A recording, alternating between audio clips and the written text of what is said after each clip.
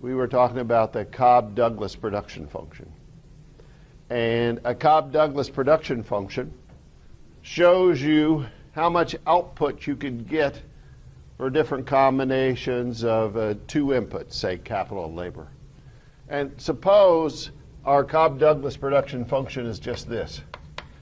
Q equals K to the 0.5 power times L to the 0.5.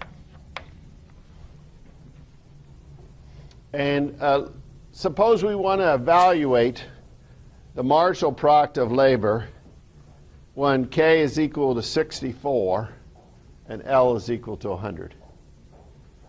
How would we do that?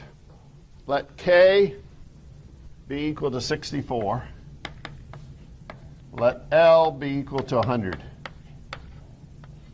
For these values of K and L, evaluate the marginal product of labor.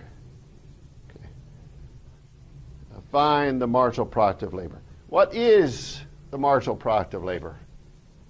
Mathematically, what is the marginal product of labor? Ben?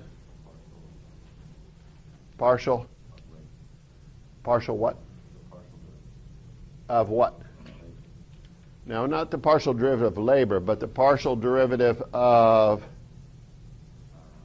Whenever you're talking about a partial derivative, it's a partial derivative of the dependent variable with respect to the independent variable. So say it again, Ben. It's the... Yes, it's partial Q, partial L. Yes.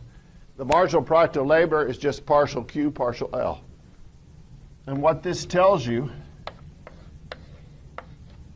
is the rate of change of output per unit change in labor for given values of K and L. And what is, if we were to take partial Q, partial L, what is it? What is partial Q, partial L? Okay, Ben?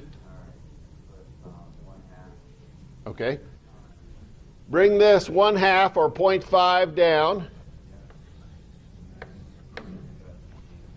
So it's 0.5 times K to the 0.5 times okay. Or, actually let's do it a slightly different way. What do you do? You're doing two steps in one. What do you do to this exponent right here when you differentiate with respect to L? So it becomes L to the minus 0.5. And which we could write, you're absolutely right, Ben, we could write this as 0.5 times K to the 0.5 divided by L to the 0.5. Because L to the minus 0.5 power is just 1 over L to the 0.5. And actually we could simplify this a little bit more. Notice K and L have the same exponent. So we could just write this as 0.5 times K over L raised to the 0.5. And raising K over L to the 0.5 is the same thing as doing what? Square root. Okay. So it's 0.5 times the square root of K over L. Now, if you want to evaluate the marginal product of labor at this value of K and L, you just plug those values in. And in this case, it might be easier to look at this formulation right here. What is the square root of 64? 8. So it's just 0.5 times 8. Square root of 64. What is the square root of 100? Oh, have I got this right? Yeah. Yeah, what's the square root of 100? 10. Okay.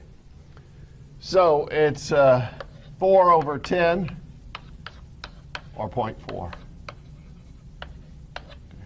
So the marginal product of labor is just 0.4.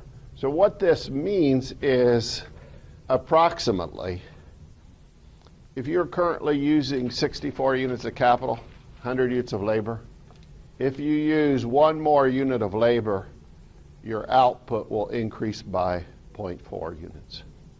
I say approximately because the partial derivative is really the limit of the difference quotient, delta Q over delta L, as delta L goes to 0. So a 1 unit change in labor is not the same as an infinitesimally small change, but it'll be approximately